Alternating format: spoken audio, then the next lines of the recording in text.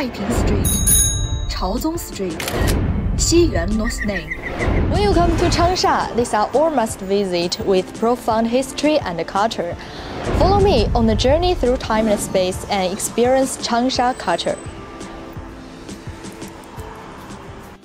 Taiping in Chinese refers to peace and harmony across the road. Taiping Street got its name during the Jiaqing period, 1796 to 1820 of the Qing dynasty, to make it more convenient for residents and goods to enter and leave the city.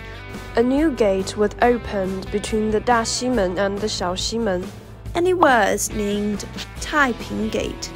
You may not know, but Taiping Street is truly the top street in Changsha. Since the Western Han Dynasty, this has been a place of cultural and commercial prosperity in Changsha, with rich literature such as Jiayi, Dufu, and Quyuan have deep connections.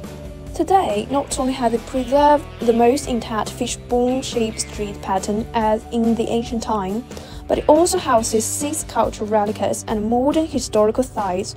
It is no exaggeration to say that the arrival of literary figures like Jiayi and Dufu, one of the famous poets during the Tang Dynasty, had made that 300-meter-long street stride for 200 years.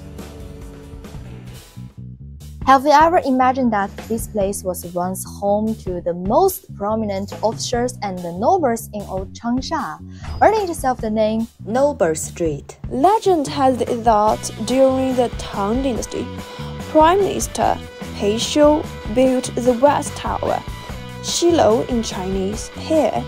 That's the origin of Xiyuan North Lane. Walking inside, you will find that this is a cultural Asian name filled with stories.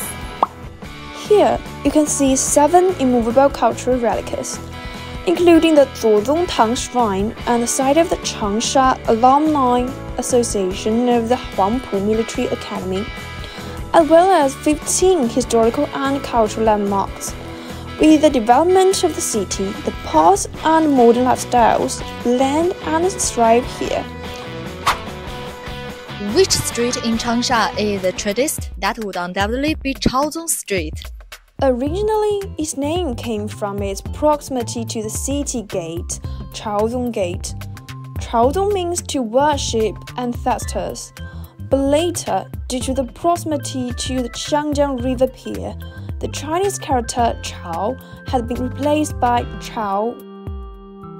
Here, young people have occupied the district and become the inhabitant, strolling here all day long. The street gathers trendy styles, shops, and people, with a collision and mix of various trendy shops and cultural relicas, creating a unique charm.